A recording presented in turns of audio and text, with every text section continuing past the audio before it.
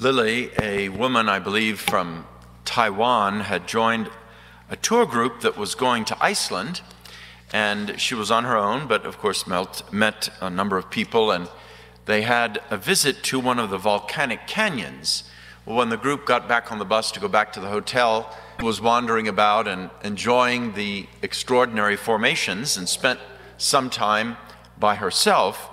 And then when she realized the delay, she got an Uber, I suppose, and made her way back to the hotel, changed after being out in all of that weather, and came down to the lobby where they were gathering all the people with the tour group. They were very concerned because there was a missing person in the group, and she was wondering, well, who is that? And they said it was an Asian woman, 5'3", and we're going to go down to the park and search for her. So she got on the bus and she goes for the search. And after hours and hours, she began to realize, wait a minute, I'm an Asian woman, 5'3". Maybe they were looking for me. So she went back to the tour director, and he couldn't believe it. They spoke to the police who would do part of the search. They couldn't believe it, and she finally convinced them she was the one. There she was, searching for hours for herself, and didn't even realize it. Sometimes aren't we like that? Busy about something, we've got part of the story, we're all in a huff, and then we realize, wait a minute, the answer is right in front of me. Now think about the Magi, who were scholars from the East. Remember, the Israelites had lived in Babylon, in the Babylonian captivity, and then they were taken over by the Persians. That was the Iranians taking over the Iraqis, believe it or not. They left one legacy to those ancient peoples, which was their scriptures. That's what they brought in their captivity. And in the prophecies, there were many that pointed to the coming of a Messiah, like the first reading from Isaiah chapter 60, one of my favorites, which says, "Arise, shine, for your light has come, and upon the glory of the Lord has risen upon you. For behold, darkness shall cover the earth, thick darkness covers the peoples. The Lord will arise upon you, and his glory will be seen upon you, and nations shall come to your light, and kings to the brightness of your rising." That prophecy is fulfilled in the arrival of these Magi, the wise men, or the three kings that we celebrate today, because they took faith and science, or as Pope Benedict called it, fides et ratio, one of his great documents, together, not separate, but together. They studied the scriptures of the faith of these ancient peoples, and they studied the science of astronomy. See, the ancient people didn't have GPS, as you know. They traveled through the deserts at night because they knew the stars. And interestingly enough, this Star of Bethlehem arose around the year BC. Now you might say, well, wait a minute, that's 4 years before Christ. However, if you study the calendars are about 4 years off. So Jesus was born 4 years before Christ, oddly enough, right? The calendars had to be adjusted, the Gregorian calendar, the Julian calendar, over the centuries, and realized it's about 4 years off. So when you do the science, and you look at the year 4 BC, two very interesting phenomena. One is that there was a supernova, so a birth of a star, okay, which would be very bright, which may have been that which guided them. In addition, there was a convergence of three stars that would have also had a brilliant light.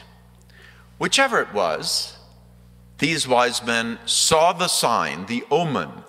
This was it, a fulfillment of what they had studied from these Hebrew scriptures that had been left behind in the East, and they made their way. They made their journey. But they arrive, as you would think. Remember, they couldn't Google who's the king in Jerusalem, who's in charge. Couldn't get any of that information. But they knew there was a king in Jerusalem, so surely he will know who this newborn king would be. They make their way to Jerusalem, and unfortunately, they meet one of the worst kings in history. If you look at Herod, He did one of two things with you.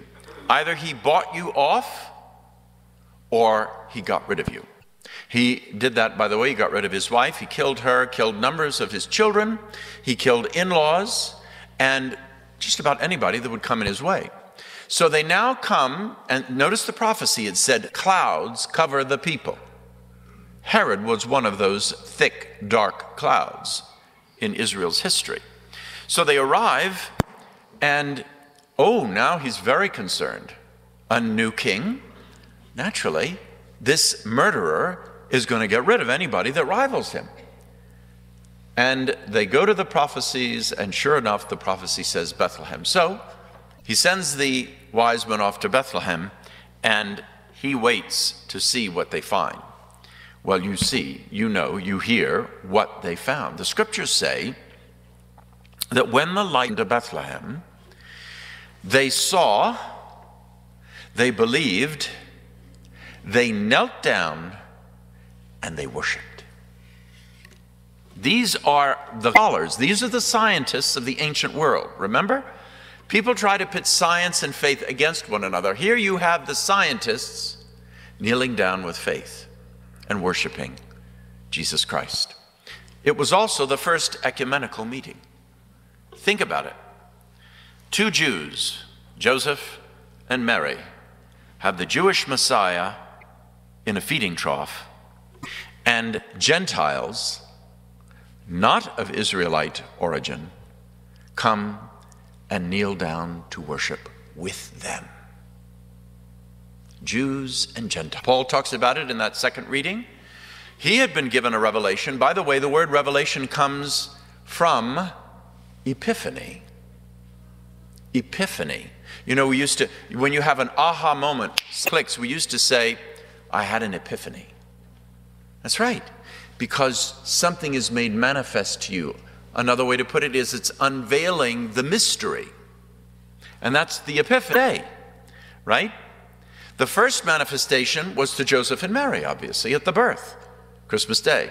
The second manifestation was to the shepherds. The simplest, humblest of workers in Bethlehem were the shepherds. They got it. They worshiped and adored. And then finally, it was the scientists who came, astronomers from the east, to worship the King of Kings. And the question for us today is, which will we worship? The King of Power, like the Herods of the world today? Or will we worship the King of Peace?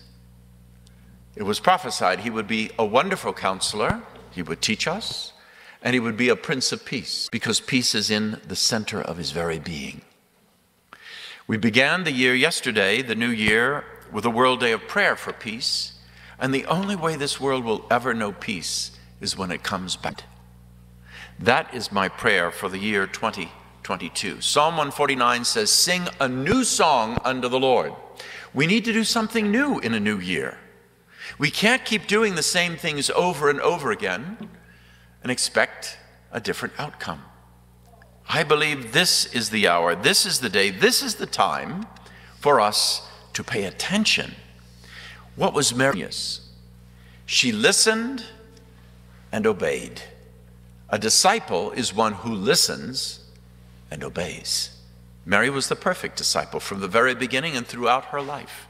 And she's interceding for us to do what she and Joseph did, to do what the wise men did, which is to acknowledge the light of Christ and then bring that light into this land covered with thick clouds, as Isaiah said, thick clouds of darkness. Let me give you one example. Just a few days ago, Archbishop Desmond Tutu of Cape Town, South Africa, died. And you may recall that he was one of the leaders in the fight against apartheid, this very racist system that had clouded South Africa for decades. Anyway, when they were leading, as he had just become Archbishop of Cape Town, they were going to have a big demonstration in the square against apartheid. Well, the government shut them down. You can't have it. So he said, all right, he took them into the Archbishop's cathedral. And as they were in the cathedral now, they were gathered, they were going to Mass, pray, and the security forces of the government came and lined the walls of the cathedral, all around the walls. Now, what does he do? Well, if he was afraid, he did the evidence of it. And as he began his message, this is what Archbishop Tutu said. Quote, "This system of apartheid cannot endure because it is evil."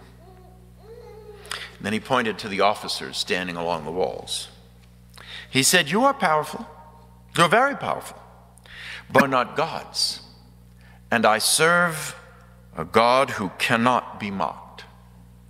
So since you've already lost, I invite you today to come and join the winning side."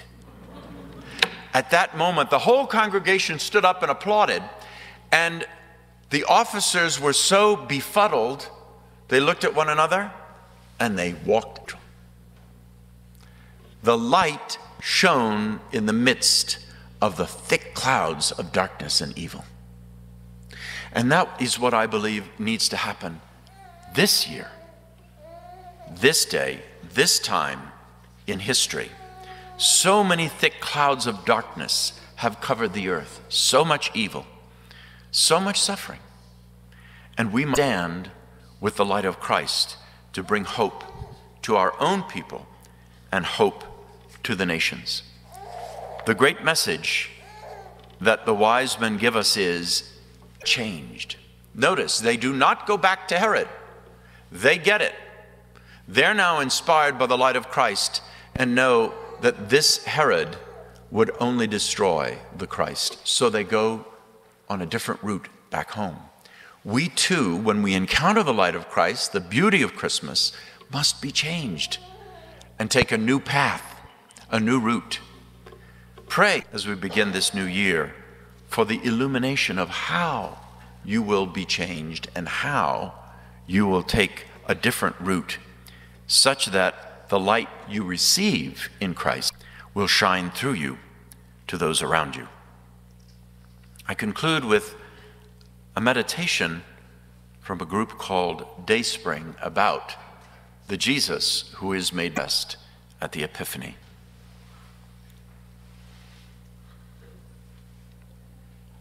Jesus is the Savior. Receive him. Jesus is the shepherd. Follow him. Jesus is the King. Serve him. Jesus is the Lord. Trust him. Jesus is the life. Enjoy him. And Jesus is the Christ. Worship him ever and ever. Amen.